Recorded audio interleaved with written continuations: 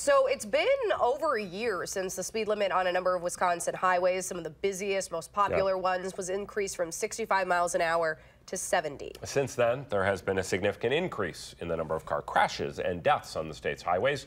News 3 This Morning reporter Eden Checkle joins us live from Windsor, just off of I-90-94 this morning with more on this. Good morning, Eden.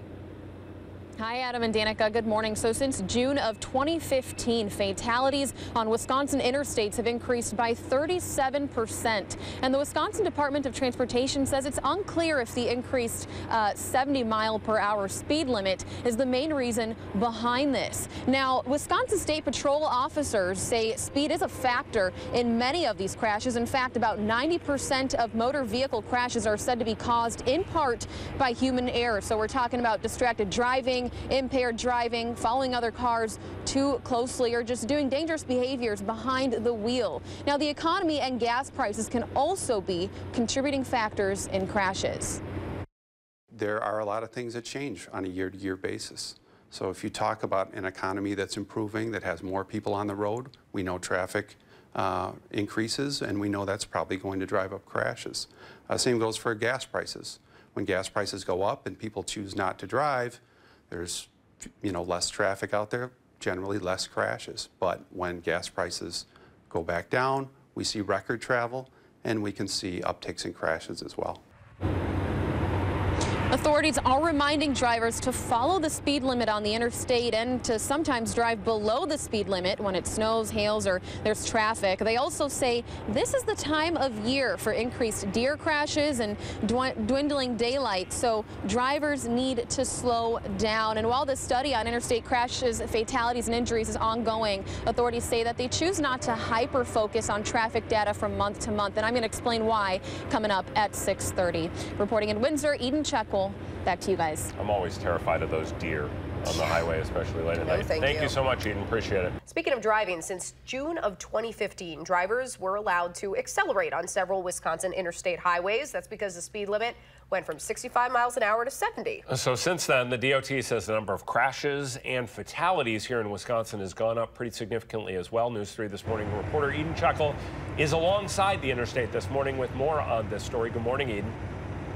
Hi, Adam and Danica. Good morning. So according to the Wisconsin Department of Transportation, fatalities on every type of state roadway increased last year. We're talking about local roads, county and state highways, and interstates. But the uptick of crashes, injuries, and deaths on the interstate may surprise you. After June 2015, when many interstate highways were switched to 70 miles per hour, fatalities increased by 37%. Injuries rose by 11%. And accidents went up by 12%. The Department of Transportation says it's unclear if the increased speed limit is the reason behind this. Authorities also say it's too early to come to a conclusion. Studies are ongoing, and it usually takes about 3 to 5 years to see a pattern, which is why they choose not to hyper-focus on traffic data from month to month. In a given year, we can have a month where we have fewer fatalities than we've had since World War II. And the following month, we can set a record for fatalities. Nothing drastic may have changed, from one month to the next. So we've learned that we really need to look in the longer term. According to the DOT, about 90% of motor vehicle crashes are caused, at least in part, by human error. So this could be, distracted driving, impaired driving, or following other cars too closely. They also say with low gas prices and an improving economy, there are more vehicles on the road, which in turn can increase the number of crashes that we see. And authorities are also saying that posted speed limits may be too fast for conditions. So if it's snowing, if it's hailing outside, you might want to slow down. They're also saying that you're more likely to crash into deer this time of the year. So again, slow down, not just on interstates, but on every type of road. Back to you, Adam and Danica. We're getting to that season where there's going to be snow, and you got to always warn people. All right, Eden Checkle reporting live for us this morning off the interstate. Thank you, Eden.